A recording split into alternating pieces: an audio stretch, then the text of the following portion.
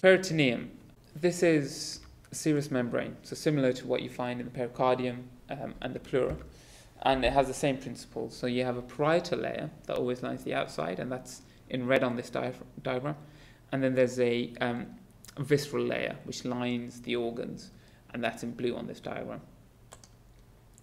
It has protective functions and it has structural functions. So the structural functions are it keeps everything in place. And the protective function is that it contains a lot of fat, especially in certain areas, that protect the vessels that go through it.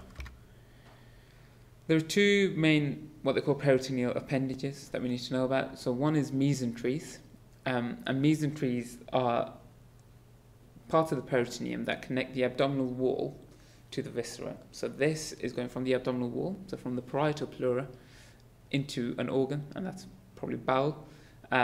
And this stalk here is a mesentery. This is another one here. And then the other appendage is the ligament. And this is something that connects two organs. So this is a bit of bowel, and this is the stomach. And this stalk here is a ligament.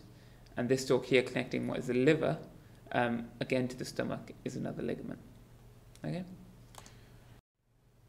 This is another view of the peritoneum. So this is just a transverse section. And it shows, again, a mesentery here. And it shows how you have viscera within the visceral peritoneum. Coming on to the omentum, and omentum literally means apron, and it's a ligament, so something that connects two bits of viscera that is specific to the stomach. And the reason it's quite important is that it contains a lot of fat, and this protects against a lot of injury. There are two omenta to know about. The first is the lesser omentum, which connects the liver to the stomach, and the second is the greater omentum, and this connects the stomach to the transverse colon. And it's quite difficult to visualize here. So here it looks just like an apron that's coming down the front. And as you can see, it has lots of vessels and lots of fat in it. But then if you look on this view, it shows how the omentum actually works, the greater omentum.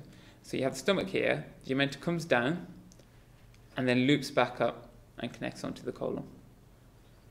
And in that way, it covers the whole of the front. So if there is trauma to the front, it provides some protective function.